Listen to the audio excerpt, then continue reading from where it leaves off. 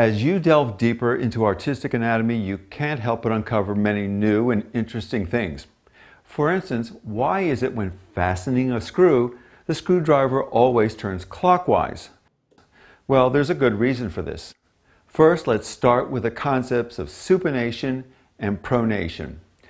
The lower arm is made up of two bones, the radius and the ulna, each with a different function.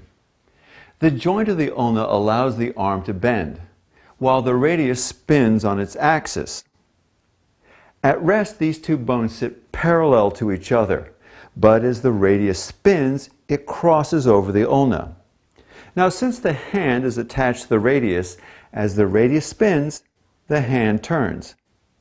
The act of turning the hand is termed pronation, and when the hand is fully turned so that we can see the back of the hand, we say it's in the prone position.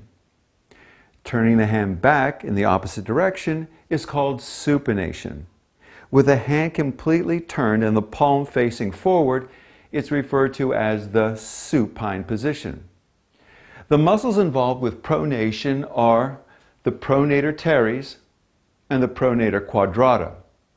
The supinator muscles include the bicep, the brachioradialis, and the supinator, a smaller muscle buried under layers of superficial muscle and not visible. So, getting back to our subject, the screwdriver, it takes a lot of torque or turning strength to drive in a screw. So, which muscles are up to the job? The pronator muscles or the longer, stronger supinator muscles? Well, the answer is clear. It's the supinator muscles. As the supinator muscles turn the hand clockwise, so the act of turning the screw is clockwise as well. Of course, things are more difficult for left-handed people who are fewer in number.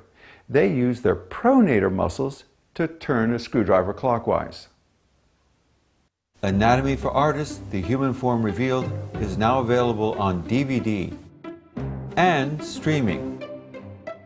Visit our website at onairvideo.com.